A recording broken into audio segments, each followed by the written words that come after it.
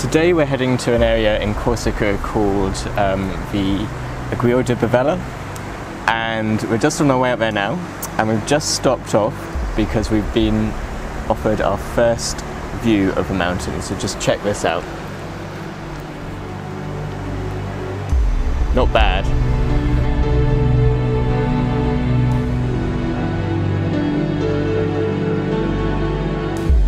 So what I've got set up here, I've got the camera with the 24-105mm lens on, and I'm actually zooming in. For the time being, I'm actually cutting out the river in the foreground here, and just zooming into what are we on? We're on about 100mm here, so it's quite a telephoto shot. And what I wanted with this image was just to kind of have the mountains as the main feature, just with the trees in the foreground. So we're at ISO 100, f13, and bracketing the shots as well. I had thought this would be a black and white image, but I'll see when I get home and do some post-processing as to whether or not I want to do the use a colour version as well.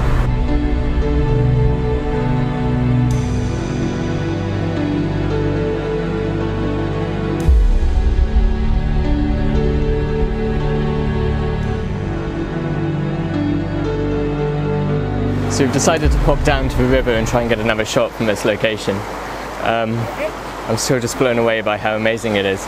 I've got the camera down low, and I've framed up a shot with this rock in the foreground.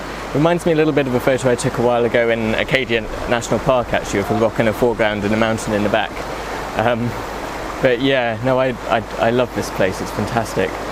What I've opted for, we've got the polarizer on there as well, which is just to take the surface glare off the water, and that's working really nicely here. And I've also put a 4-stop solid ND filter on there as well, which I'm hoping is just going to increase the exposure time slightly and maybe just blur out that movement of the river slightly. I didn't want to go too far with that, so I think a 4-stop on its own is going to be sufficient. But I'll go ahead and take the photo, and we'll see how it turns out.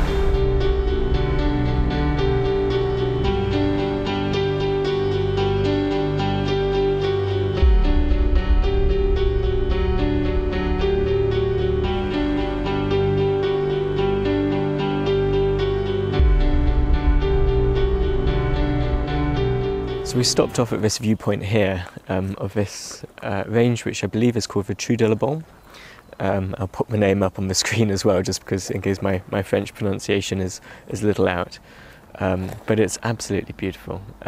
What I've gone for with this shot is a panoramic, and I've zoomed in. We're currently at about 70mm. So I have zoomed in quite far, so I wanted to cut out all of this foreground and just have the mountain range itself. And we've just been waiting for the light to come out when there's a little bit of a gap in the clouds, just to try and highlight these rocks with a few sort of light highlights. Yeah, it's just starting to come through now with the light hitting those rocks, so I'm going to go ahead and take the photo now. I reckon this is going to be a black and white image at this time of day. But we may well try and come back here to this spot later on as well and see if we can get another image in colour with a bit more colour in the sky.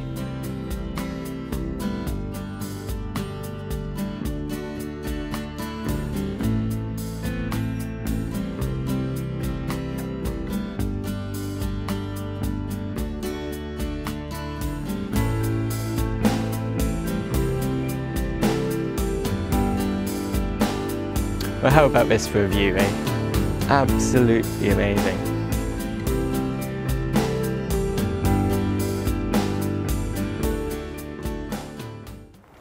So our original plan had actually been to come here and take a few photos before then heading off to another location.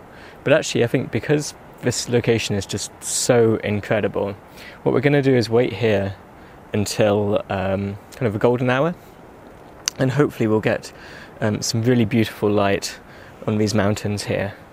And then hopefully we'll still have time to head off to a second location and maybe be able to catch an image there in the blue hour. We'll see how we get on anyway.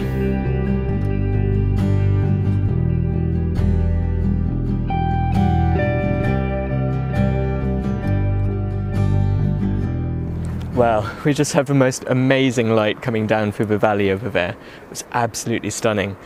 It was a bit of a frantic dash because I was actually in the middle of doing a panoramic of this scene, and now we've got great light here too, so I'm going to dash off and do another photo in a minute. But yeah, so happy with that image. A polarizer, that's about it. f13, ISO 100. I can't remember what the shutter speed was, but yeah, brilliant.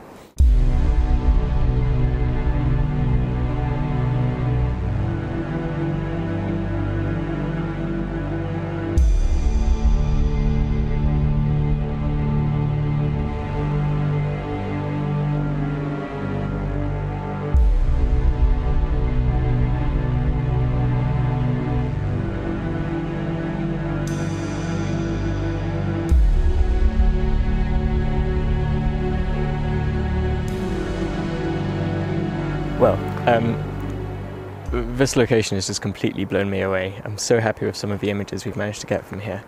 I think now, though, it's time probably to head on to our last location here in the Aiguilles de Bavella.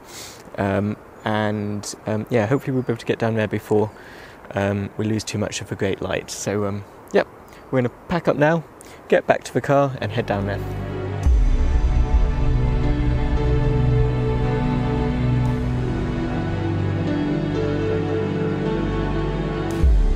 So we've now reached our final location for this trip, and when I'd done my planning, I found a great spot which I wanted to head to, which was actually over in that direction, taking a shot that way, where there's a range of mountains. Unfortunately, as you can see, the clouds are completely obscuring those mountains behind me. It doesn't look like those clouds are going to clear, so I'm having to improvise a little bit. So rather than going on the walk, which I had hoped to do, I've actually just moved a little way off from where the car was parked, and come in the opposite direction. And some of these mountains, which are the same ones which I was photographing earlier, these ones are actually still in the light. So I think I should be able to find some good compositions here. So I'll see if I can get a few images, and then we'll probably call it a day after that.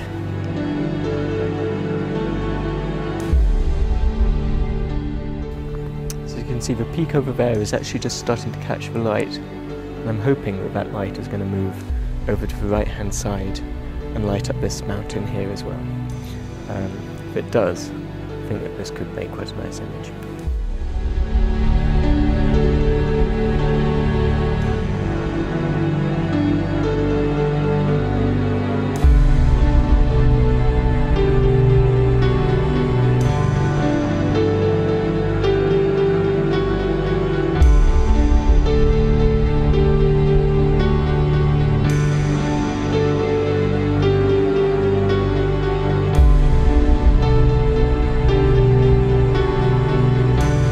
Just spinning the camera around up towards these peaks here, I think there's quite a nice composition going on here. Obviously the sun's now going behind that mountain, so it's just illuminating those clouds really nicely.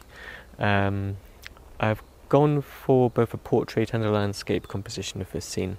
I think they both have their merits, but yeah, I think it works okay. It's just a case of just trying to obviously work with the weather, because in this area I had an image in mind as to what I wanted to take when I got here, and also I can't now do that, but just working with the light and trying to pick out compositions based on the conditions that you're faced with.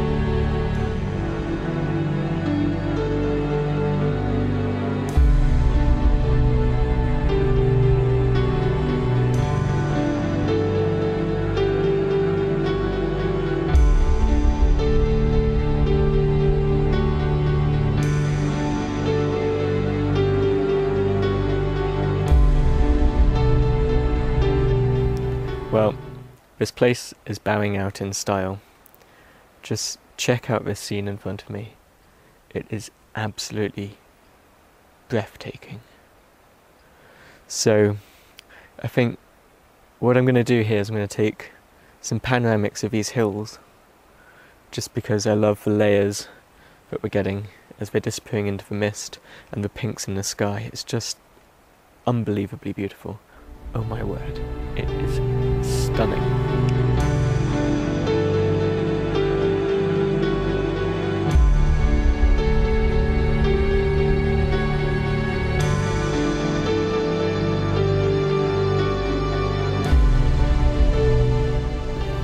And just when I thought it couldn't get any better, the Aiguilles de Bavella showed themselves.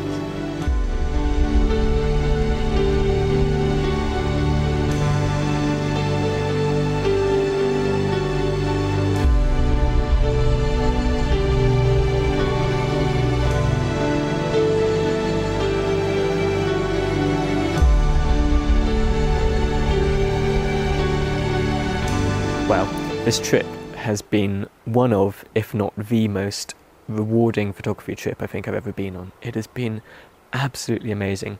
This location here in Corsica has just exceeded all of my expectations. It's just utterly stunning. It's just kept giving and giving and giving. It's amazing. Anyway, I've had a great time. I hope you've enjoyed this vlog. If you have any comments, then do feel free to leave them below. Please let me know what you think of the images. I love to hear your feedback. Yeah, do consider giving the video a thumbs up as well if you did like it, and if you haven't subscribed, then do consider subscribing.